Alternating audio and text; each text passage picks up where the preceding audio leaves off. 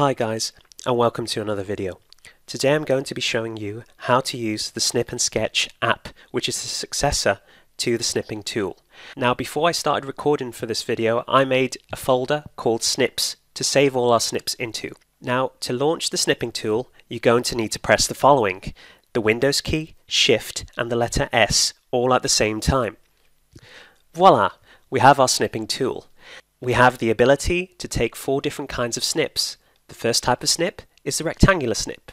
The second kind is the freeform snip. And the third kind is the window snip. And lastly, the full screen snip. The first snip that we're going to use is the rectangular snip. Let's go over to our shortcuts and take a snip of them. So the first thing you'll need to do is left click, hold and drag to select the area that you want to take a snip of. I'm happy with this snip. Let me just get the top there. Okay, I'm happy with the snip. I'm going to let go of the left click. And there you go, you've taken your first snip. Let's click on this. And now you have various options to edit your snip. You can select the touch writing tool, which is great if you have a touchscreen laptop or tablet. You also have the ballpoint tool here. So you can select that and you can draw. You also have the pencil tool and the highlighter tool. You also have the eraser. Let's erase all the markings that we have made. Let's erase that, that, and that. You also have the ruler tool, where you can be very precise with your editings. You also have the crop tool, which I'm going to use now. I'm just going to crop down to where the Photoshop and the snips are. I'm going to hit the tick symbol. You have the option to save, copy, and share. I'm going to save it to the snips folder. Let's call it snip 1. You also have the option of copying it and entering it into a document. So let's open up WordPad real quick and let's right click and paste. And there you go, the snip has been pasted into a document. Let's do the same for an email. Right click and paste. And there you go, it's being uploaded into my Gmail email address. As simple as that. Let's minimize this. And let's go back to taking snips. Now what you want to do is go to the top left hand side here and select New. Let's select another mode. Click this one, Freeform Snip.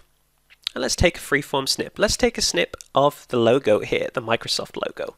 So you simply draw and make sure you loop back to where you started to complete the snip. And as simple as that, you've taken your snip. Let's remove the ruler tool real quick by deselecting it. And let's slave the second snip. Let's call this snip 2. And let's go back to the top right here and then choose another mode. So let's choose the window snip.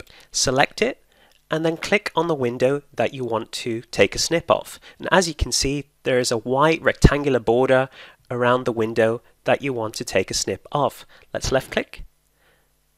And as easy as that, you've taken a windowed snip. Let's save it and call it snip 3. And finally, go back to the top right here, left click, and then select Full Screen Snip. Left click, and now you have the option of taking a full screen, and it does it automatically. No need to select an area to take a full screen snip. Let's save it and call it snip 4.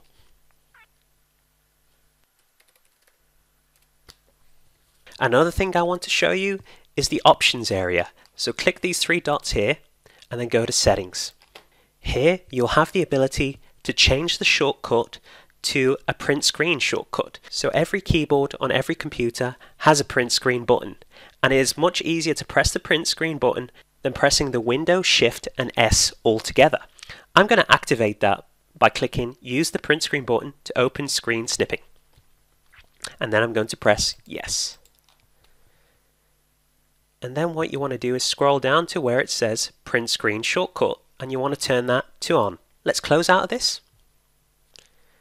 And let's X out of this too. Now let's simply press the print screen button. And there we go.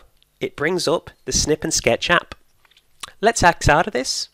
And I just want to show you one last thing before we end the video, and that is to create some shortcuts on the taskbar and on the start menu. So what you want to do is go down to the magnifying glass or the search bar, whichever you have, left click on it, and then type snip and sketch. go to the top where it says Snip and Sketch, right click on it, pin to start, and pin to taskbar.